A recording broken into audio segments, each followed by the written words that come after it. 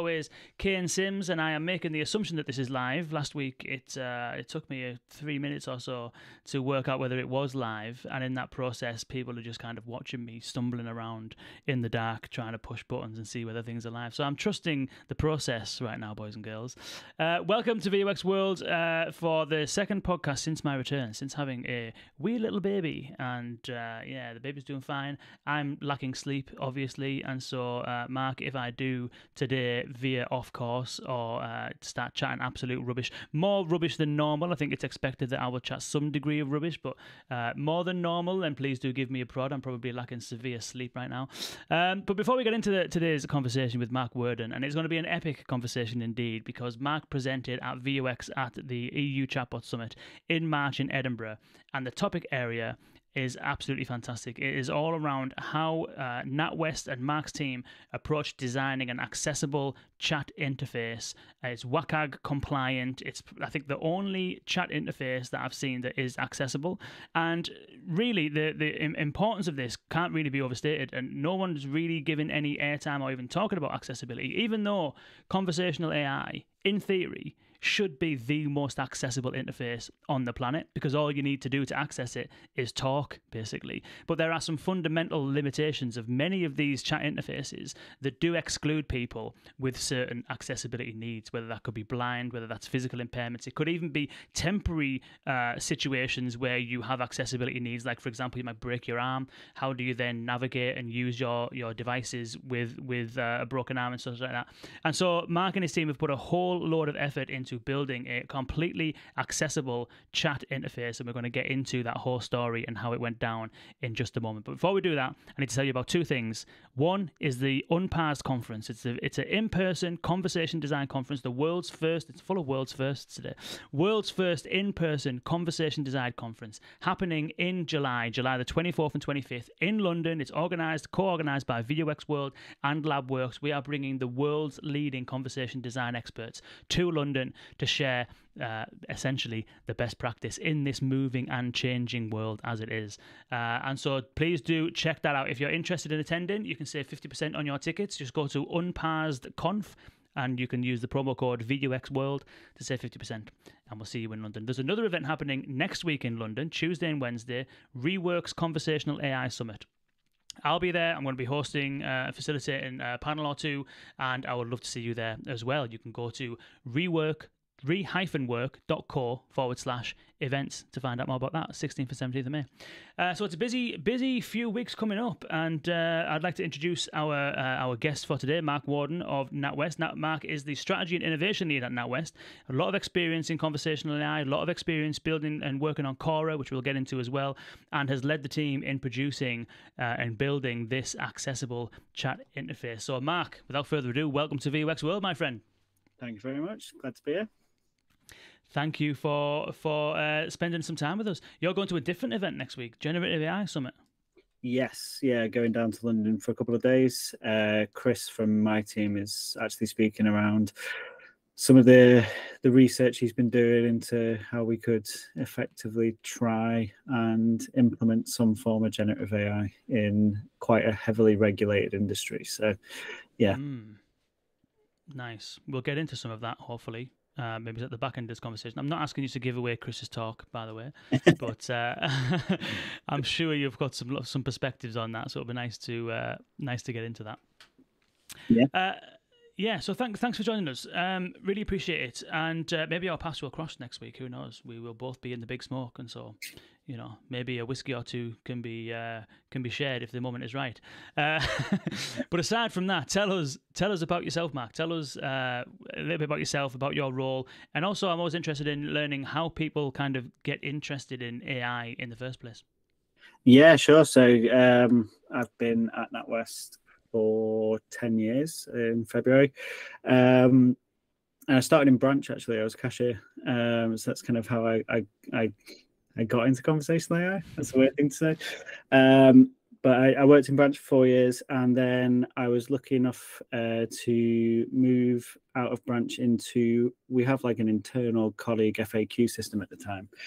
So our colleagues could say, how do I order card for the customer, and depending on where they worked in the bank, whether that was branch, telephony, web chat, it would give them the answer. And that's actually how I started looking at conversational AI, because that soon evolved into our own internal chatbot. So I worked on that chatbot for a couple of years, and then I moved across to the Cora team about 3.5 years ago. So yeah, I've been working on conversational AI in NatWest for about 6 years now. And more recently, I'm, as you mentioned, strategy and innovation lead for Cora. So my role and my team is to look at kind of emerging technologies and new use cases for Cora and the strategy we have for Cora, and to separate the hype from the reality and what works, pass over to our delivery team to then inevitably put into Cora. Nice. So you were on Cora from the beginning then? Not from the beginning, no. So around the time we started Ella, which was the chatbot I was working on, is around the time they started working on Cora. So I think in February it was Cora's 6th birthday. So yeah, it's I've been on the journey for about 3.5 of those years. Nice. And where was Cora when you kind of first got involved? Like, what was the state of it at that point? Or what was it doing? And what was it was it working well? Like, what can you describe to us, generally speaking, the lay of the land from Cora's perspective when you joined? Yeah, it was very much help and support, very much simple kind of help journeys, doing what we could to try and remove some of the pressure on human colleagues. We were just starting to look at automation in terms of what journeys could we do, what could we do from a transactional perspective for our customers. And I don't think at that point we had any kind of tone of voice guidelines or anything like that. We were responding very much to the data from what customers were searching in Cora and trying to build those journeys very quickly. I joined in 2019, the back end of 2019. So quite shortly after that, COVID happened, which was then kind of an all hands on deck. I think the wider team managed to get our mortgage holiday and payment holiday journeys live within about 48 hours of the announcements from the government. So it was a bit of a mad time looking back at it, actually, because it was all hands on deck, people working long hours to try and get stuff out there, because it was the most effective route for customers to join a queuing system to then come and talk to us about those payment holiday breaks they needed from going on furlough and being let go. So it was an interesting time. And that's kind of the first few months of joining the team. Interesting. So the payment holiday use case, was that, and in terms of its traction, did that just naturally get, it sounds as though it was well used, like did that just naturally get adopted? Was it, were people pushed towards it? Like how did that find its feet, sort of thing? I think I've lost you there, Mark. Don't know if there we go. There we go. There we go. Yeah, people were pushed towards it just because it was the most effective way of a queuing system at the time. You know, at some points the queues were up to like 36 hours for an agent to respond. So it's not feasible to have someone on the phone waiting for that period of time. Whereas to give them the reassurance they're in the right place, we will get back to them. We had a huge surge in volumes as soon as the government announced those kind of schemes. So yeah, it was definitely, people were pushed towards that method. But I think it was nearly 500,000 conversations that were handled and those payment holidays were dealt with. So it was quite effective in getting customers to the right place pretty quick. Wow, that's very impressive. I've just noticed, is that Hogwarts behind you there? That is Hogwarts behind me, yeah, absolutely. Oh, that's the dream, isn't it? That's the massive Lego, is it? Yeah, there's loads of different modular sets that have come together. Right. So, yeah. That is what I'm all about. I'm very much into Lego these days, as with a 4-year-old child, and I'm glad that he's into Lego because it's ideal. That is on the list. That one definitely. I just caught it there. So that was a big accomplishment. 500,000 users. That's fantastic. What are some of the other kind of, from then till now, obviously we're going to get onto the accessibility stuff in a moment, but what are some of the other sort of like milestones between then and now that you think were sort of like, you know, noteworthy for Cora in terms of your experience there? Yeah, so I think like one of them for sure is just the level of automation that we've started putting into Cora from our authenticated team. So we like Cora can change your address, which it was probably one of our biggest what we call process handoff journeys, in that it had to have a human key the key request. And we've actually seen data recently where if a customer changes their address with a human, they're like 20% likely to call our telephone department to ask if it was done correctly the next day. If they change the address with Cora, they're only 2% likely to do the same thing. So it's also nice to see that kind of validation that actually by having Cora do that, then it's also helping the kind of peace of mind with the customer as well.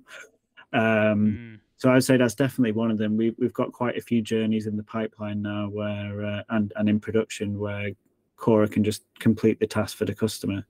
And we've also implemented Cora into our IVR system as well. So we have a small team that works on it, but we've got a few journeys, transactional, some of them are more help and support, but those journeys are being received really well. So when the customers are handed to Cora, they're getting the right outcomes for sure on that channel too.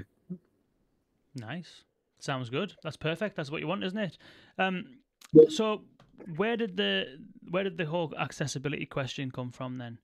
So we'll get into the solutions of that, but like going back, over the last sort of like 18 months or so, maybe it's longer, where did this need arise from? What made you think, I think we need to be taking accessibility more seriously? So we had as a bank, so each channel, so our e-banking platform, mobile platform, web platform, Cora as well, we've all had like annual accessibility audits. And in a part of my role previous, when I kind of the first year I joined the Cora team, I was the one who was liaising with our third parties on those accessibility defects, and with our internal teams where it was stuff that we could change, potentially copy was incorrect, things like that.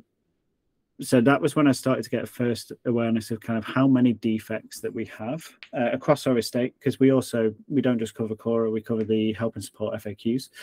So that was kind of the first moment where I really started to understand what accessibility was from a Cora perspective, and what we could start to do to really kind of help our customers. We also then began a monthly accessibility forum where each of those channels come together, because ultimately we're all making the same mistakes. So our mobile team would be making a very similar mistake that we've made in the past, or we might make a mistake that our e-banking team have made. So we started that forum to kind of collaborate and share our learnings and what we'd understood from the findings of those audits and how we were then looking to fix them. And that was kind of the beginning, really. We have an incredible one bank accessibility lead now in Bex who led that forum, and it's probably one of the most passionate people I've ever met talking about accessibility. And yeah, it kind of started from there, and we have an Enable network internally who did a roundtable with 4 customers with various access needs.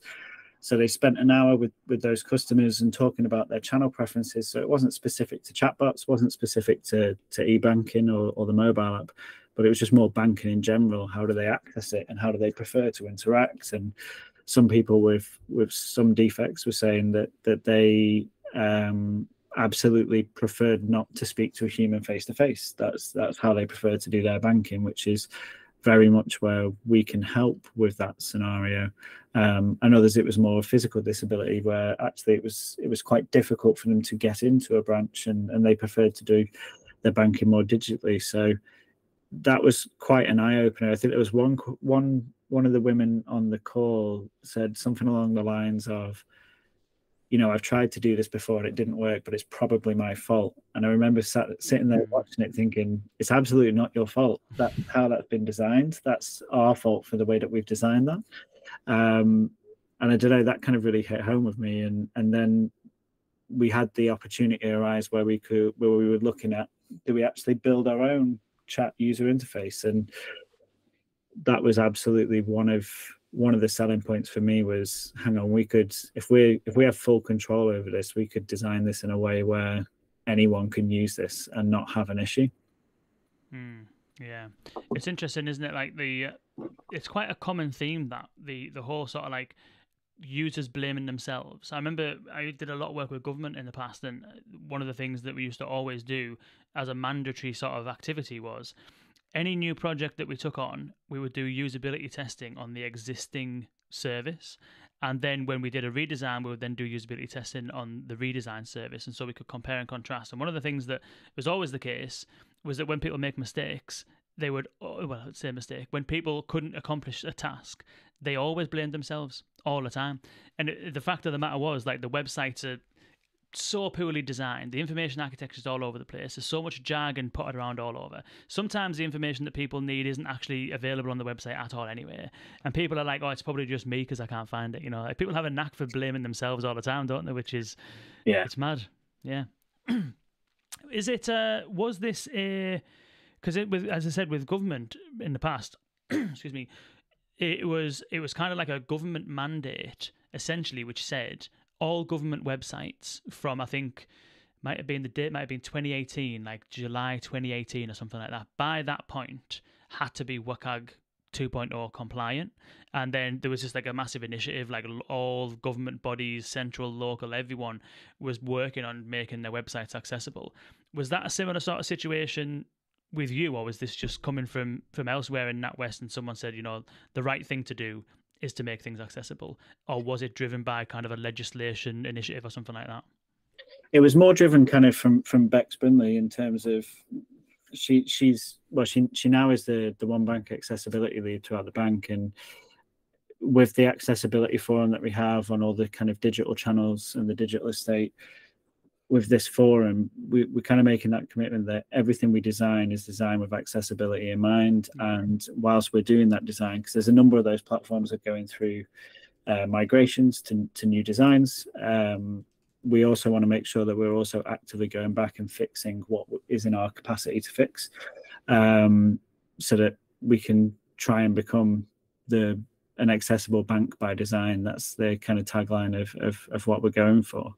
And I think it's been really that drive, and, you know, Bex has taken presentations up to the top of the bank and got sign off that this is absolutely the direction we want to go in as well. So there's just been a real focus on it over the last 12-18 months, and I think that push has really sort of helped, because we're almost that community of different banking channels, and we're trying to learn from each other and reuse what we do in one channel in another place. It's just almost just created that community kind of drive within, and that culture within NatWest, which has been great to see. Nice. And you mentioned there, you know, to create something yourself ultimately gives you more control, and you can do kind of what you want with it. What are then some of the limitations that people will find from an accessibility perspective with some of their current chatbots? For example, you might go to Dialogflow today, you can create a chatbot, you can deploy it on a website, there's a chat interface there, you know, you can use any other platform, name one, they all come with a front end that you deploy on your website. And I think the general consensus amongst people who aren't aware is that it does the job. It's live, it allows people to talk to it, you know, it kind of does what it needs to do. Maybe some limitations around how you can make it look and feel and design wise and something like that, but I think there's just a gap in terms of, certainly from an accessibility perspective, in terms of where some of those limitations might be. So I wonder whether you could share what some of those gaps are. Like, what were you finding from your current provider that just wasn't kind of where it needed to be? Yeah, there was a few things from the audit that we had where we saw some common themes. One of them was tables. So displaying information in a table, our provider didn't have that as a piece of what we would call structured content that we could use. So it was almost created a little bit hacky in behind the scenes. So it was actually a collection of buttons is the way our tables were built. But because of that, from an accessibility perspective, when a screen reader was then trying to read it, it was just announcing button left, right, and center. It didn't tell the user it was a table. The things that were clickable weren't announced as clickable. It was a whole nightmare, to be honest, in terms of tables. And and that kind of brings me on to just UI components in general. Carousels are a bit of a nightmare if they're not set up correctly from an accessibility perspective. Some of the issues we saw was that the buttons were embedded within the cards, so they were hard to see. On mobile devices, there were no buttons, so you could only swipe, and that is an accessibility defect because some people struggle with the swipe gestures. And there's a lot of focus around. It's called the focus area. So anything that's interactive should have a box around it. If you tab on any website, you'll start to see the box moving around, and that's to highlight any interactive elements to people with a screen reader. Quite often on chatbots, they'll either be too many of those in places where they shouldn't be, or they're not in the places they should be, which can then confuse someone with a visual impairment. And aside from those kind of things with the UI, obvious color contrast as well is probably the main one. If you are customizing your own look and feel to those kind of chatbots and you're putting your own colors on there, absolutely run it through a color contrast checker, because that's something that a lot of people will put to one side and forget. And actually, it's a super simple thing to fix from an accessibility standpoint, just making sure your colors contrast in the right way. But from a conversation design as well, from that perspective, if you have too many chat bubbles in one turn of a conversation, or too many options in one turn of a conversation, so you might be like, oh, click this link, here's a video, here's this, and before you know it, you're just causing cognitive overload for all customers, let alone people from the neurodiverse community as well. So there's a lot of different things that we learned. There were some things that were in our control, which is more the latter of the conversation design, and we've gone ahead and implemented those principles. But there's certainly a lot from a UI perspective that you just won't even consider in terms of how they work. We always find as well that when we build something for NatWest Chat, or when we've tested stuff for our previous provider, you need to make sure you test on a variety of devices, because what works absolutely fine for Chrome, for Edge, for Windows, for Androids, might not work fine for Safari, and vice versa. Something might work absolutely fine on Safari or using iOS's in-app accessibility settings, but doesn't for Android for whatever reason. So it's about just having that wide variety of devices, because customers will as well. So we want to make sure that whatever we're designing works kind of across that kind of landscape of devices that can be used. Yeah, absolutely. It's interesting you mentioned color contrast. I remember the first blog of mine in probably 2012 or so. I had in fact, I wouldn't encourage you to go there now, because what happened is my domain expired. KaneSims.com expired. Now someone's got all of it, turned it into this Chinese advertising landing page, and further down there is some extremely not safe for work stuff in there. And so I'm on this quest to try and get my domain name back. But anyway, the very first version of that blog, I thought it was really cool to use orange text. Orange text, white background, looks really super cool. And it was going for about a year, 12 months or so, until someone messaged me on Twitter one day and said, by the way, I just thought I'd tell you that your website is an absolute nightmare for me. And I was like, why is that? He said, well, I'm colorblind and I don't know, I can barely read the text. So I think they had like red color blindness, and because I was using orange text, it basically just, the whole page just looked like really faint words. And that was the first time I'd ever kind of been exposed to someone with an accessibility requirement using something that I'd created, and I just felt terrible, because I was like, this has been like this for like 12 months. And I think when I was working in some accessibility stuff again in government, the research was out there was saying that something to the tune of between 9 and 12% of the population have some kind of color blindness. Yeah. So it's like just color contrast on its own can potentially be exclusive for like up to 10 to 12% of your people, which is, you wouldn't even think of it, Yeah, absolutely. And it's stuff. It's even simple stuff as well. So those boxes I mentioned, the focus area, if depending on the color of your website, will then dictate what color you'll need to use for that. Because if that doesn't pass color contrast with all the different areas of your website, then it's great that you've got the focus area. That's fantastic for people with the screen reader, but for people with that visual impairment and the screen reader, they can't see where it is. So yeah, it's an easy one to miss, but also an easy one to fix. Yeah. And how did you go about finding, as you mentioned there, using multiple sort of like, conversational bubbles, for want of a better phrase, multiple kind of responses and having videos and all these kind of things in a single response? I mean, it's obvious for a designer to look at something and say, that's too much, especially if at any point the text goes above the fold, so it's hidden, you've got to scroll back up to see it, you're definitely in dicey territory. So there's an argument there, which is that it's good practice anyway to keep things concise. But when you mentioned there that certain people with certain accessibility needs, there is that sort of like cognitive overload. How did you go about identifying that? Because it seems as though the audit that you did or can do, there's tools out there that can scrape a website and just assess whether it's WCAG compliant based on things like those focus areas and color contrast and that sort of stuff. But to get that kind of like qualitative feedback from the end user that says, actually, that's too much.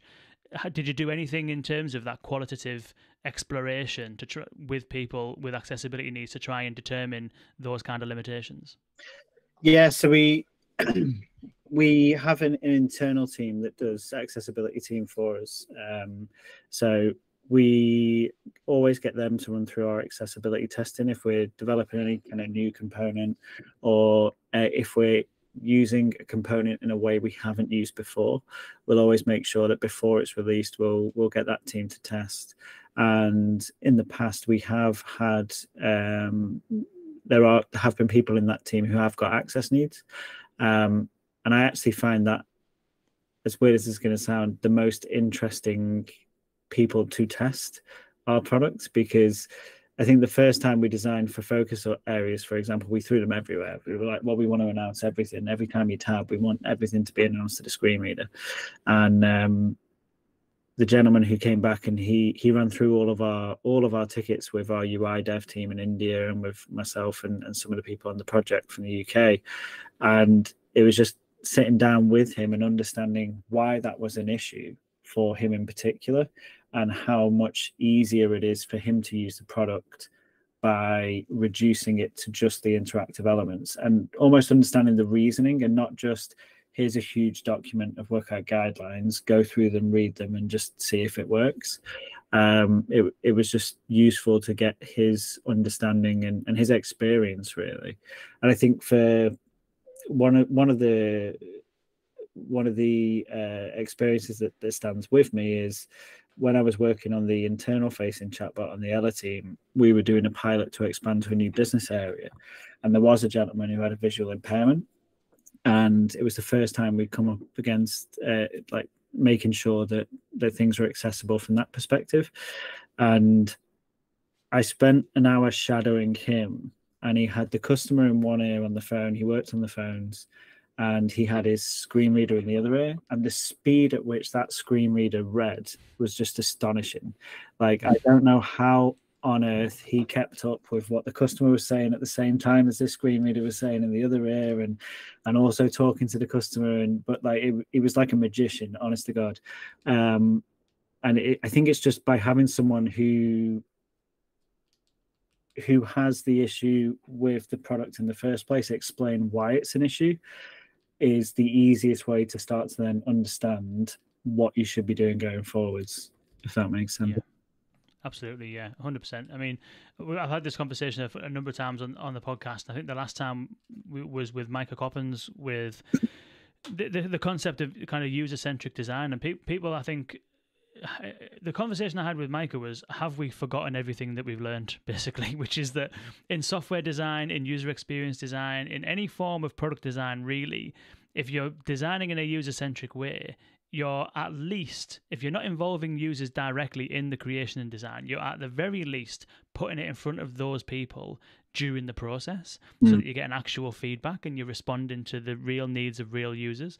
And it's just amazing how, fair enough, on the one hand you could say that conversational AI is more of a technical kind of to create a really robust conversational AI, it requires a whole load of technical skills. There's no doubt about that.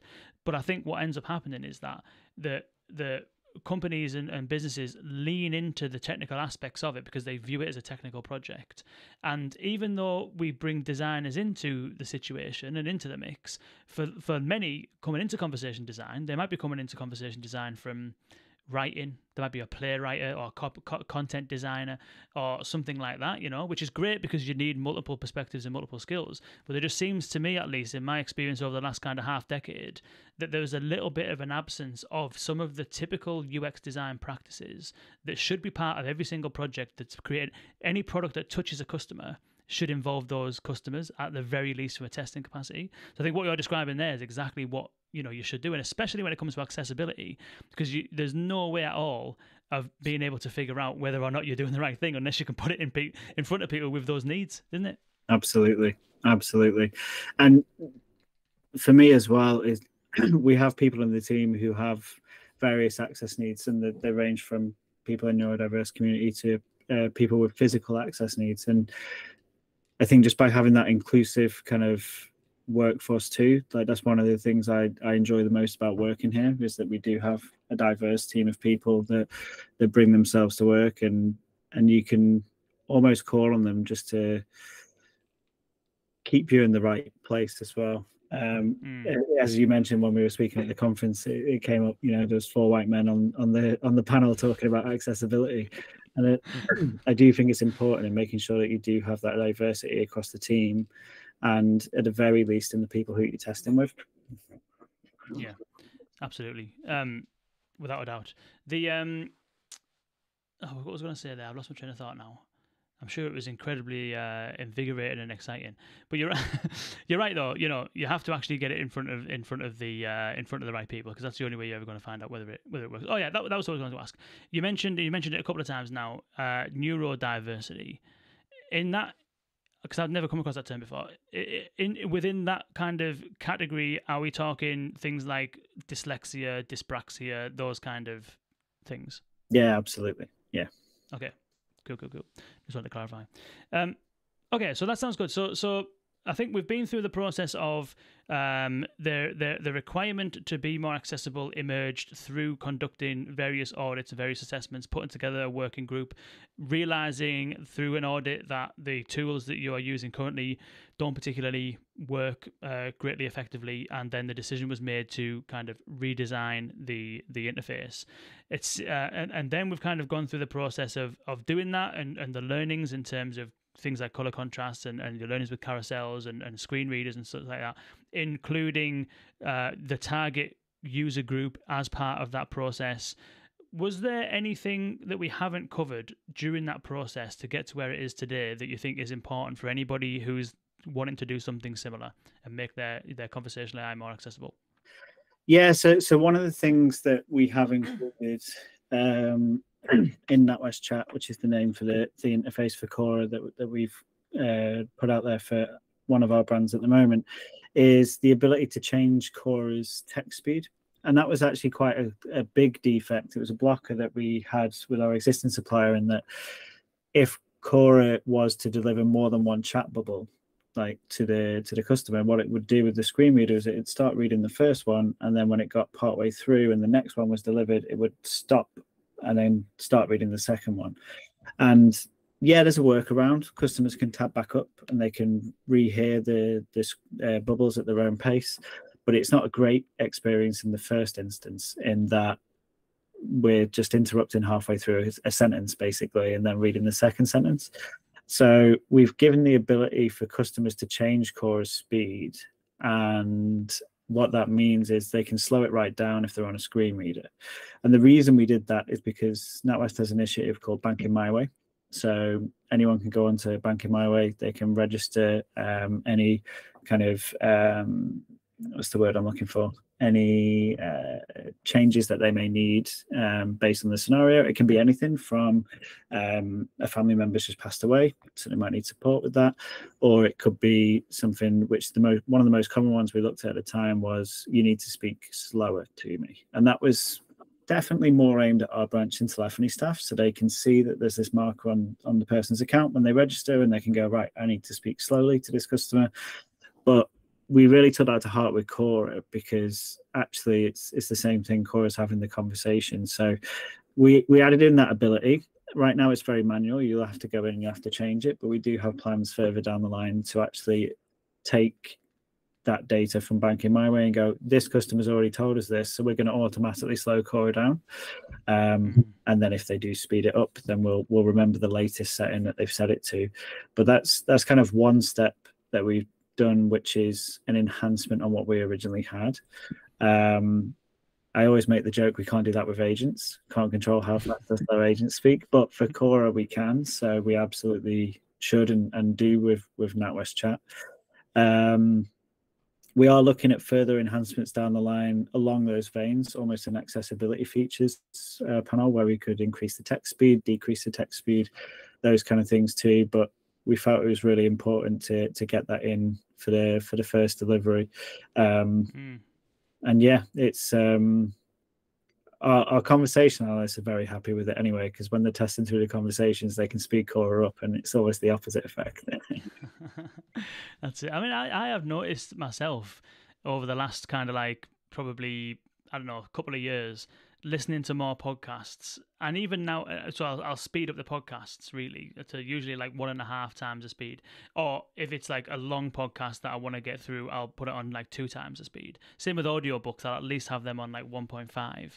But what I've also noticed now is that with some YouTube videos, I'll do the same, and I'll actually go through the pain of going into the YouTube settings and speeding it up, which I don't know, it's mad, like, because so it's not, this is kind of eventually getting around to, again, some of the conversations that we had in Edinburgh, which is that when you design for accessibility and you do things like allow for the playback speeds to be increased or decreased, when you do things like you make clickable elements bigger so that you can tap them quite easily on a thumb on mobile, when you do things like make the language plain English and you strip away all your jargon, and when you do things like make sure that the colors have significant contrast, you're not just designing for accessibility, you're designing actually for everybody, because it makes things better for everyone, doesn't it?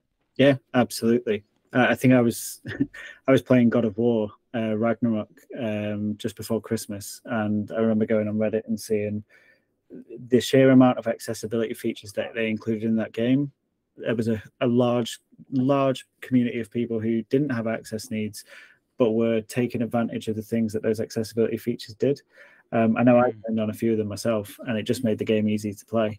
And yeah, it's exactly that point. If you're designing for people, even with, as we kind of talked in Edinburgh, temporary or situational access needs, so maybe they've just had a baby like yourself, they've got a child in one arm, so they only have one arm free, or they've broken their arm, or they've lost their arm, so you cover that spectrum. By designing for the people with the temporary access needs, you are completely designing for everyone across the board. Yeah, absolutely. I'll tell you a good, are you an Apple person or Android person? Android. I recently made the switch. Are you? Interesting. Well, Android, I'm assuming they'll have the same features.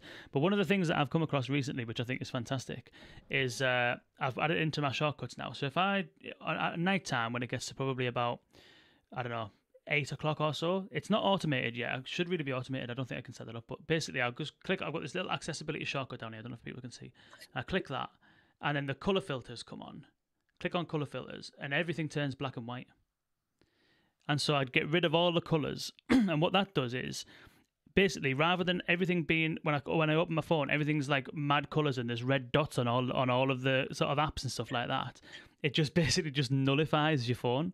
So you don't really feel like, it's surprising how much what colours can do. Like when you just look at your phone's home screen, the colours get drawn in, and all of a sudden you find yourself in an app, you know what I mean? So I put it on black and white every night so I don't get distracted. But that's an accessibility feature. That's not necessarily for that purpose, but having that feature available makes it better for everybody, you know? Absolutely, yeah. No, it's amazing what just changing the colours can do. Yeah. It's mad. That is fantastic, generally. And as I said before, when we were speaking at in Edinburgh, was that, you know, the lengths that you've gone to do this, I think, is great. And I hope that this conversation and those that are tuning into it kind of take notice of the importance of that. Like, there's a really good thing. I forget the lady's name now. There's a really good content designer. I'll find out the name and I'll put her link in the show notes. She used to work for GDS, and around about the time when I was doing a lot of this work around accessibility for government services and stuff like that, the central government were publishing a lot of guidance around things like content design, and one of the things that they used to say is that dumbing it down is opening it up, because a lot of people that you speak to, I'm sure you've probably had similar situations at NatWest where you'll speak to certainly people that work in certain departments and certain teams, and they're just wrapped up in the knowledge, and they need to be wrapped up in that knowledge because that's their job. But that knowledge and that language surfaces on the front end of your website and your app if you're not careful. And those people think that if you're just going to take out all the terminology, shorten all the sentences down, then you're just going to dumb the content down.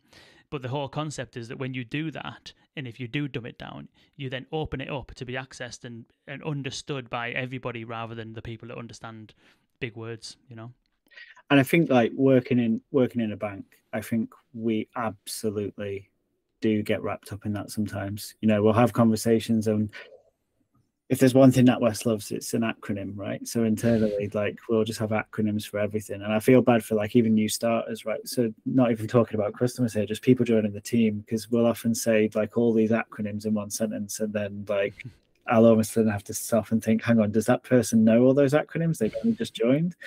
But I think we are quite guilty of it as a bank. And I think, that can sometimes bleed itself into journeys that we create, right? Because we're so wrapped up in this kind of financial world that we can often assume other people have the similar level of knowledge to us. And I think I read this fact, or I get told this fact quite a number of times, and I don't know what exactly the right number is. It's somewhere always between 9 and 12, but the average reading age for the UK, I'll hear it's 9 or it's 12 or it's 10. It's not high. And actually, financial terminology isn't the easiest thing to ingest.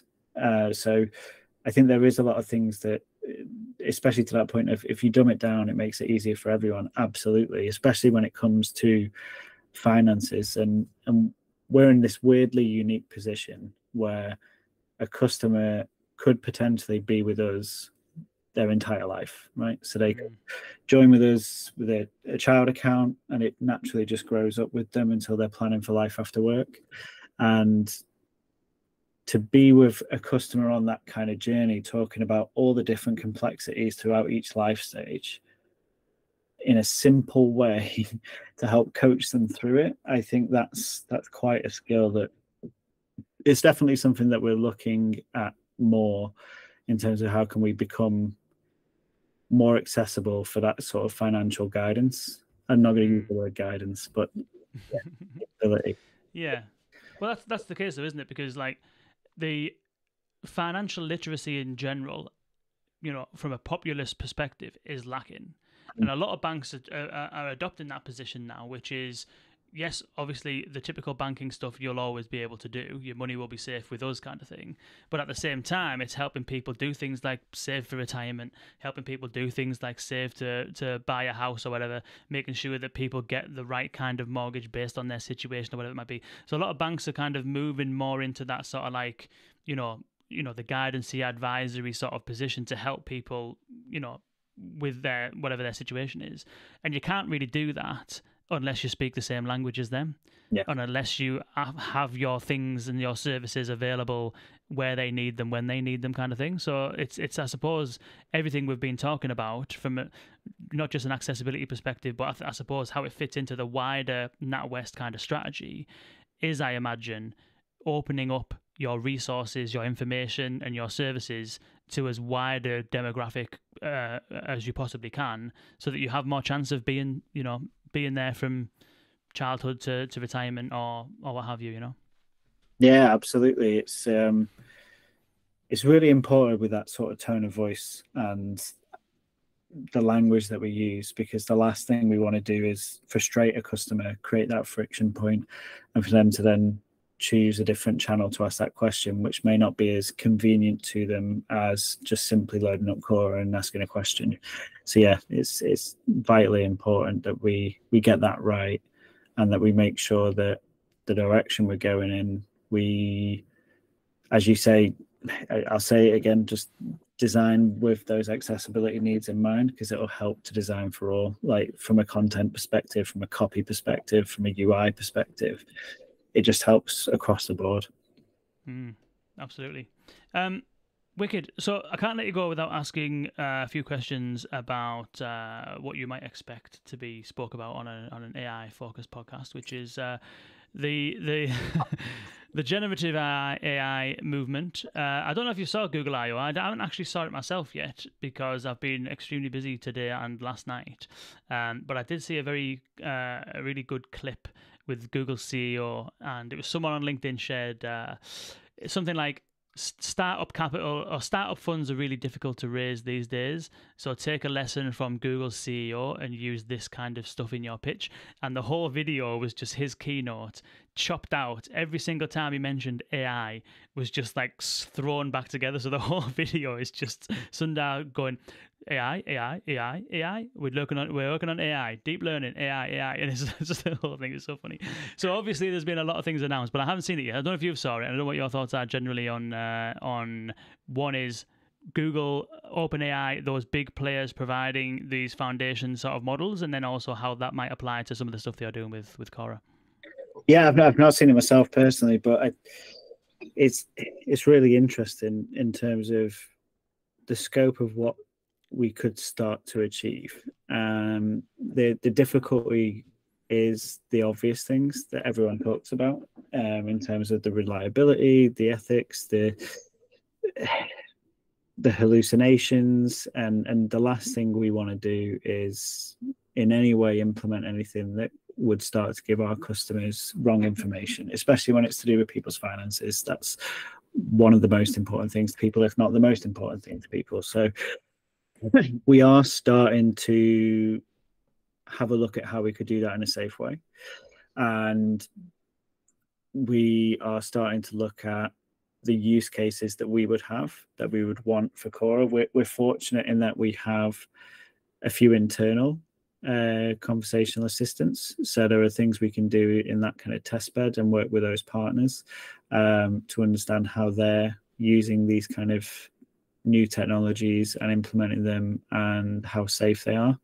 One of the things we're starting to look at the moment is how do we actually use our own content on the websites. So if a customer has a conversation with Cora, we don't have an intent for that conversation and it's going to go to our fallback, then can we actually use generative AI to look at our web pages, our own web pages, and then summarize that part of the web page and deliver it to the customer? So there are things that we're starting to look at, and there's potentially more exciting things on the horizon. In terms of, so that's from a kind of generative AI perspective. In terms of from like an accessibility perspective, we are looking at our natural conversation framework. We're very keen to start looking at voice. And as part of that, we're starting to play around with how do we make sure our journeys are designed voice first, because they absolutely aren't right now. Our journeys have been evolving over the last 6 years from the first inception of Cora, and definitely voice wasn't the thing that was at the front of our minds back then. But equally, starting to have a think around, can we actually, if we are starting to look at our websites in terms of helping with those small scale answers that we don't have the capacity to build, does it also then make sense to start thinking about potentially changing the level of understanding that a customer would require to read it? So, if a customer does have a lower financial capacity or capability, then do we actually display our answers in a different way? If we know they have a specific vulnerability, do we display answers in a specific way as well? So there are things like that we're starting to think about.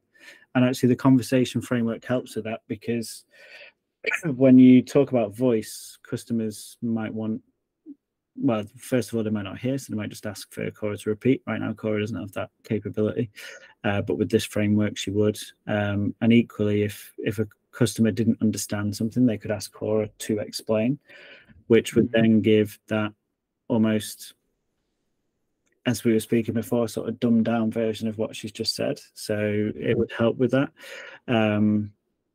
So yeah, there's a few different things we're looking at from kind of a generative AI and accessibility perspective for sure. Nice. What's the natural conversation framework?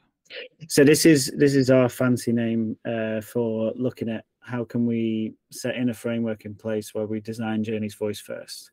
So voice is a huge direction forwards for us from an accessibility perspective. And by actually making our conversations more conversational, so less reliant on a logic tree with buttons, which is what we're quite reliant on now, then the theory is that we could actually apply a voice to digital Cora and have that extra feature from an accessibility perspective. And it also means that we wouldn't potentially be designing one variation of a journey for our digital Cora, so web, e-banking, mobile, and a separate one for Cora on IVR, because in theory it should be interchangeable. They should work. Yeah, that makes sense.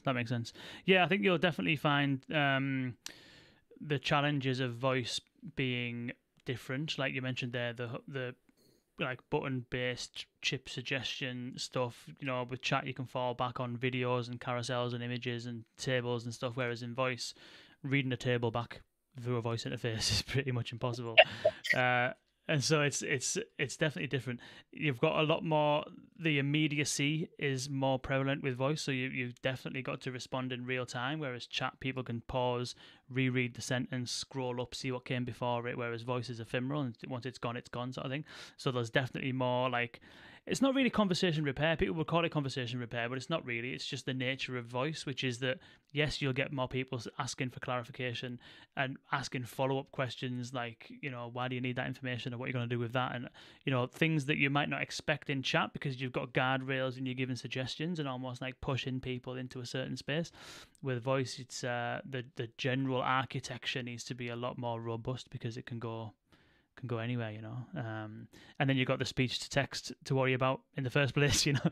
Is that accurate? Are you feeding rubbish into the NLU in the first instance? And so how can you sort of like, get that more robust and stuff like that? So it's definitely an interesting challenge. But for me, that's like, voice is conversation design. A lot of what some would consider conversation design, I wouldn't necessarily think so. It's more, I'll say, business process design, really. If it's start here, 3 options lead to these 3 things. at this first thing, it can go down here, and that more kind of like keyword based stuff. It's more like a business process that you're building. Yeah. You're not really. Whereas with voice, you've got the essentially the equivalent of a mini business process at every single turn of the conversation, and then more so because the clarifications and further questions and so on. So it gets. Yeah, it can be quite complex, but I think that the approach of designing voice first is the right one, because if you can nail the conversation itself without guardrails and without buttons and suggestion chips and without all that kind of stuff, if you can get a conversation pattern working in voice, then you're right, that'll apply anywhere, and it'll be robust as you like in every other channel, because you've got a lot more guardrails in those other channels. And so yeah, if you get voice working well, then that's what I call pure conversation design. Basically. Absolutely. Nice. Cool. That's wicked. Well, Mark, thank you so much for joining me. It's been fantastic. As I said before, I genuinely think that this work in accessibility is groundbreaking. Actually, it feels kind of like wrong to say that accessible design is groundbreaking, because it shouldn't be needed to be seen that way, because it should just be, as you said, accessible by design. But as we've said and as we've discussed, not all companies work in that way, which is a shame. But I think that the work that you're doing and where you have Cora now and where you've got NatWest Chat now, I think is a perfect example for everyone else to follow. And I think that the fact that this innovation is coming from an enterprise rather than the vendors, I think is, one, I suppose it's symptomatic of the fact that you're closer to the customer anyway. But 2, I think it should be a lesson to all those vendors listening, which is that going forward, large enterprises, I think, are going to start asking questions about accessibility, and so everyone, I think, needs to start building their stuff with accessibility in mind. Definitely, and I think it's thanks to you and conversations like this that things like that can happen. So thank you for joining me. No worries, it's been a pleasure. Thank you all for tuning in as well. What's going on next week? I would give you what's happening next week. I don't exactly know who got on the podcast next week, which is really bad of me. Let me just see if I can go and try and find that out. Oh, actually, it's Cora AI. Actually, yes, we're going to have Gopi from Cora AI, and we're going to be talking about AI in retail. So any retailers out there that are interested in how conversational AI, generative AI, large language models are reshaping the future of retail, then definitely tune in. This one's going to be interesting because it's not just about conversational AI on the front end. It's also how do you integrate that with back-end systems and processes and employee experiences to make the entire end-to-end retail journey more streamlined. So please do join me for that. And if I don't see you then, I hopefully might see you next week at Rework's Conversational AI Summit. And so all the best. Thank you so much. And we'll see you.